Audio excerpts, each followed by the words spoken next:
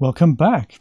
Let's render my handsome man out. Let's set up a camera and talk a little bit about lighting and render settings and how to preview this before you get out a final render.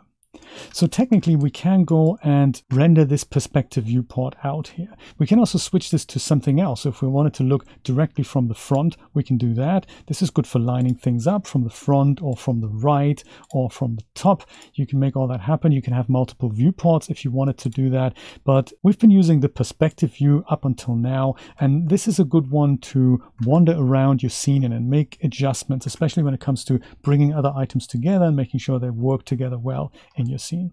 If you wanted to know what this would look like if we'd render this out, you switch your viewport over to NVIDIA Iray. That is our high quality render engine that takes a while to get it right, but it looks quite phenomenal and very, very photorealistic, extremely handsome.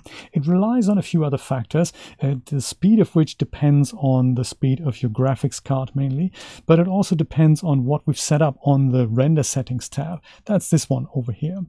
My computer is currently working on it, so while it's doing that, it usually shows you something in white, and then eventually it switches over to something like this. So while you have your perspective view switched over to NVIDIA Iray, you can still control the viewport, but it'll take your computer a little bit of time to catch up with what you're doing. So you can see all this grain here. My computer is trying its best. It can't quite do it in complete real time, and the grain will gradually go away as the viewport is standing still.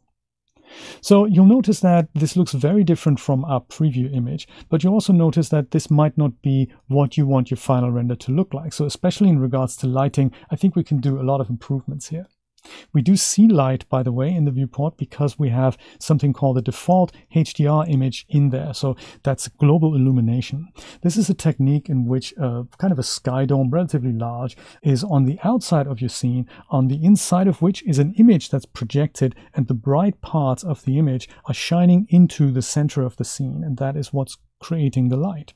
And this gets us both reflections as well as very soft and realistic light. So we see that we seem to have one light source in the scene, which extends his soft shadow over to this side, but that might not be what I want. So perhaps I want my sky dome or my light source effectively to be coming from slightly from the front here, and I want things to be a little bit brighter. So we can adjust all that on the render settings tab here. If you head over to environment over here, then it's a bit like with the content. You can open these things up and then whittle things down into smaller subsections here. So under dome, we can see that the environment map, that's the image that's currently creating this light. If you hover over that, you can see the image. You have a kind of a bright spot in the middle. It's very low res, but for lighting, it's perfectly fine. If you do have your own HDRIs, and if you know what that is, you can go and load them in here just by clicking on this and then heading to browse, and then you can bring in your own HDRIs. Very cool, from places like Polyhaven or from products that you buy from the Daz store. This is also where we can change the intensity of our HDRI. So the default is 2, but if I put maybe 5, you can either left click and drag the slider or just type in a number. There we go. We can see my HDRI is now shining a lot brighter. Now the position of the HDRI is governed by the dome Y rotation. That's over here. The dome is the sky dome that I talked about, and Y is up in Daz Studio. And if we move that around, then we change the position where the light is coming from. So let me go and left click and drag on this slider here and see what happens. As this is all being calculated by Iray, it might take a little bit of time to catch up, but this is perhaps where I'd like my light to come from. So my guy looks a little bit brighter. There's still a lot of other stuff that we can improve here. You could have a backlight. He might now be a little bit too bright, so maybe 5 changes back into 3. Or maybe 4. I could also add additional light objects from here under the create menu, but we're talking about that in different videos. So just for now, let's say this is the kind of lighting I'm happy with and I'm ready to render out my final picture. So the render settings tab is full of really important functionality. The first one can be found on the general tab. This is where we set the global dimensions of our picture. I've currently got one that looks like it's a square, and that was that little white outline I've disabled in the beginning on this little hamburger icon here. If you enable show aspect frame, this draws you a white outline around the part that's going to arrive on your final render. So in my case, it's a square. But if we wanted to change that, the dimensions has a lot of presets that make that very easy. So maybe like Ultra HD, that's a 4K landscape image. I could render that out. Or I could go and use a portrait image, like golden ratio portrait, for example. There we go. Then that changes what's going to arrive on my final picture. The proportions are constrained here, but you can disable that and literally type in any dimension that you need. So maybe I want mine to be 1300 by 2000 as an example. And if I do that, then the aspect ratio changes itself to 13 by 20, and that is handsome. Now, still, we're looking at the perspective view here, and if I move that, then my framing will change as a result of that. I might want to render my guy out from different angles, and I also might want to save my scene and bring this back, and the perspective view isn't going to save into a scene file. So for that, we need to create a camera, and it's really easy to do. It's up here on the Create menu at the very top, New Camera.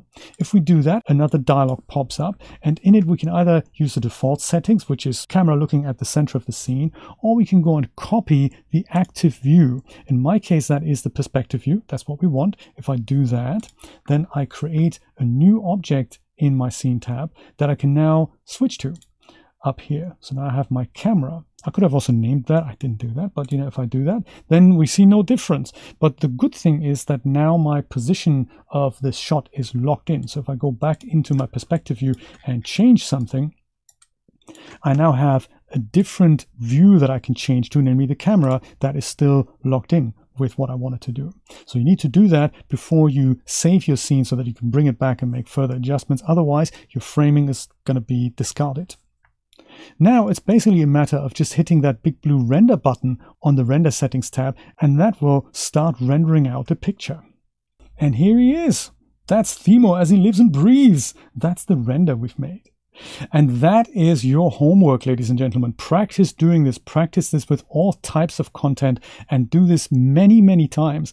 These little squares in the background means that this is a transparent background. You can now go and take this picture into Photoshop and add a different background to it. You can also add other items into the background. You can use the Environments tab to have your own background in the scene. And there's just so much more that you can do with Daz Studio, much more than I have time for in here. But there's good news. We do have two things I wanted to let you know about.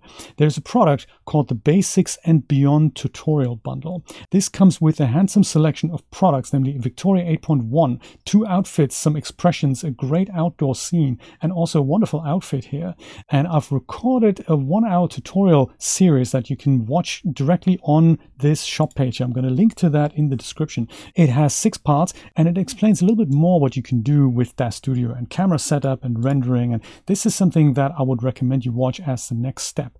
If you're serious about creating really, really good pictures with Daz Studio, check out the Daz Studio Masterclass. That is up here on daz3d.com on our website. Over here under community, there's the masterclass. If you click that, there's a 16-hour course that I've recorded split into 3 parts, and that goes into way more detail than I have time for here. So we'll recap everything that I've explained here in much more detail. There's in part 2, you get to find out about our real-time cloth draping engine and how to change clothing that doesn't quite fit the characters if you're in that situation. And part 3 goes into post-production, more render settings, and everything that you need to create handsome looking images with Daz Studio. I hope this was helpful. Thank you so much for watching. Let me know how you liked this new format, the interactive tutorial, and if you'd like to see more of them, we're happy to oblige. Thank you for watching. I will see you next time. Have fun with Daz Studio.